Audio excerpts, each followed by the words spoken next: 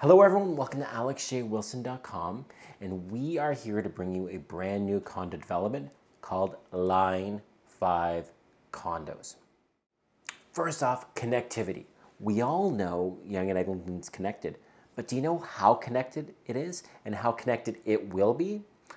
First off, Line 1, the Yonge subway line, you can get down to Yonge and Bloor in 8 minutes, Union Station in 15 minutes, and when Line 5 is completed, which is the Crosstown LRT, you will be able to get to York University by going east-west on the line and connecting at Cedar Vale Station in about 30 to 35 minutes.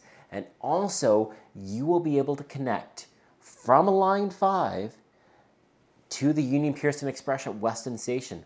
What this means is you will be able to take public transportation from Yonge and Eglinton and go across the city, connect to the Union Pearson Express, and get right to Pearson International Airport. Now that is connected. Neighborhood-wise, I've always said Yonge and Eglinton is the most convenient area in the city. My first 5 years in Toronto, I lived at Yonge and Eglinton. Everything is there at your doorstep for shopping wise, whether it's along Yonge Street or in the RioCan Center, which has been recently renovated. On top of that, for grocery store needs, you have the brand new Loblaws, which was recently completed, and you have the Metro grocery store. Every bank is there. You need electronics, you have Best Buy right on Yonge Street. Sporting Life is just up the road. You never have to leave your neighborhood because everything is right there if you want to get it. And if you want to watch a movie, you have a Cineplex right at Yonge and Eglinton.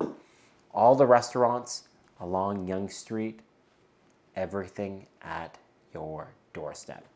Now let's talk about the building, Line 5. This is actually a full master planned community. It's already been approved for 4 towers and may go all the way up to 6 towers in this area. And this is the first phase of the launch. Now, this building is jammed packed with amenities. And normally you would be saying, Alex, no, I don't want amenities. That just brings up my maintenance fees. But not in these buildings, because it is a master planned community. You have a large set of amenities, but it's shared over a large number of units.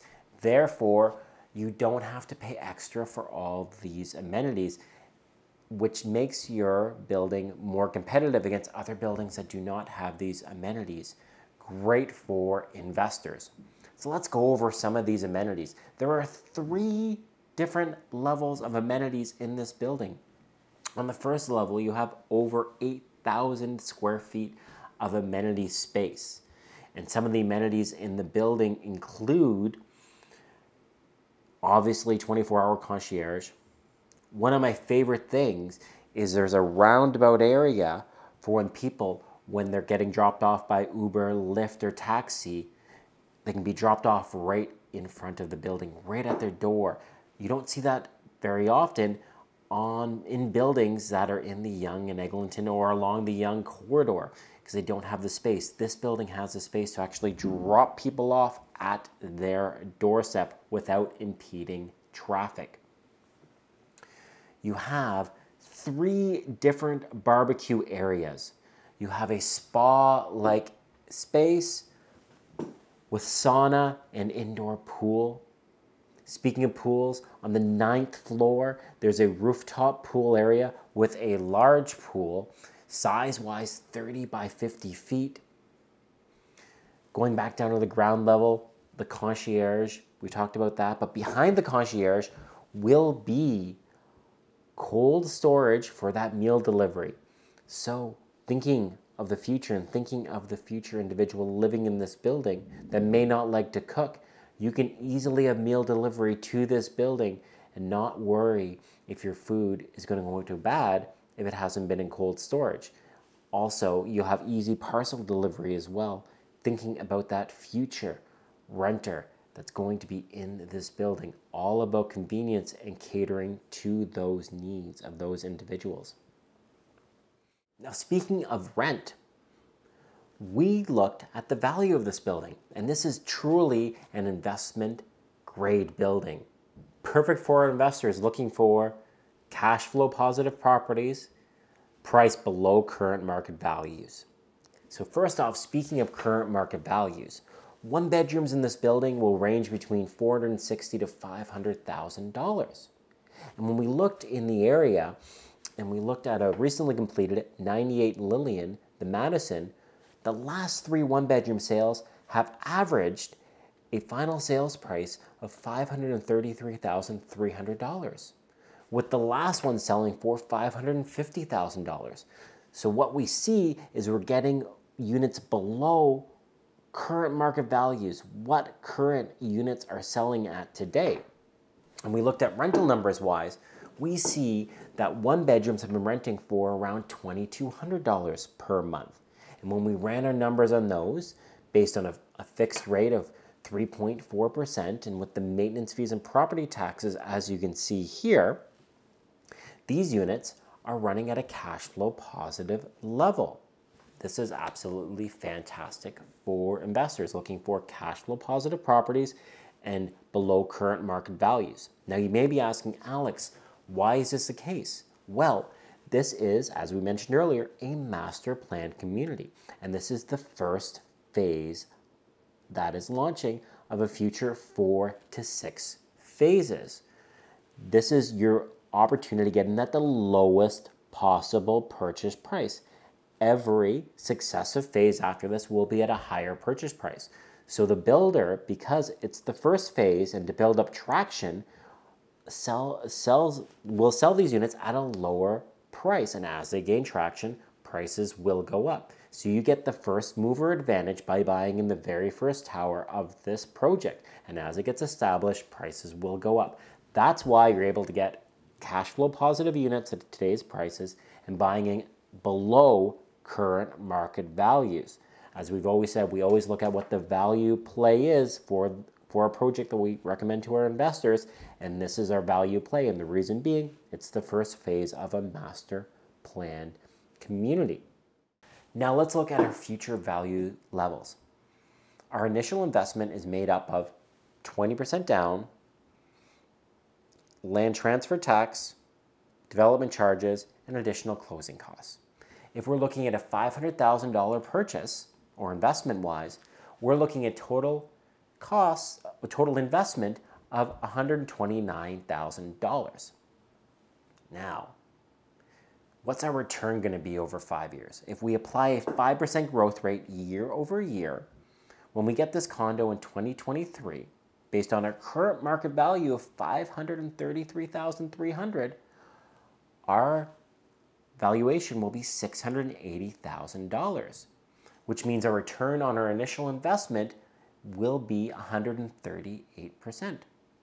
And if we map that out 10 years, in 2028, we're looking at a future valuation of $868,000 and a return on initial investment of 358. Looks good so far. Now let's look at our cash flow wise. Again, if we assume a 5% growth rate on our rent year over year, we'd be looking at, in 5 years in 2023, a cash flow of $596 per month at today's cost. Now you may say, Alex, well, what if interest rates go up? Which they are expected to. Well, we stress test this. We said, well, what's our cash flow neutral level going to be?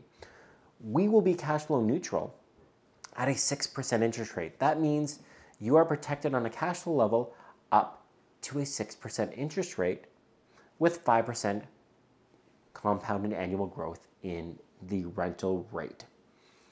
So again, because we're buying in the first phase, we're getting in at a very attractive purchase price, which then provides us a very attractive cash flow level because we're buying at a low price, which again helps us on the investment side and helps us on the cash flow side. A very investment-friendly building, and that's why we call it our investment grade. Very good for our investors out there. Now, when we talk about future values, I wanted to bring up pricing downtown Toronto, because it's not downtown, this is midtown Toronto. But we have the connectivity, we have the ability to get all over the city, whether it's downtown, whether it's east, whether it's west, whether it's north. And the pricing in this building will be under $1,000 per square foot. Now, you watch my video, my most recent video, where I talked about Toronto condos are not expensive. We're seeing new developments launching at $1,200 per square foot downtown. We're expected to see resale values hit $1,500 per foot downtown in 5 years. This makes Yonge and Eglinton attractive from the investment level, again, because we're able to buy under $1,000 per square foot, under current market values, in a central location that has connectivity all over the city. So very important to look at that when you're looking at this as an investment opportunity. From everyone at alexjwilson.com, making your real estate dreams come true. And to book your consultation, email me at contact@alexjwilson.com or call me /text 416-996-5181, and we will help you retire early and build generational wealth through the investment in condos in Toronto and the Greater Toronto Area. Looking forward to speaking with you. Talk soon. Bye-bye.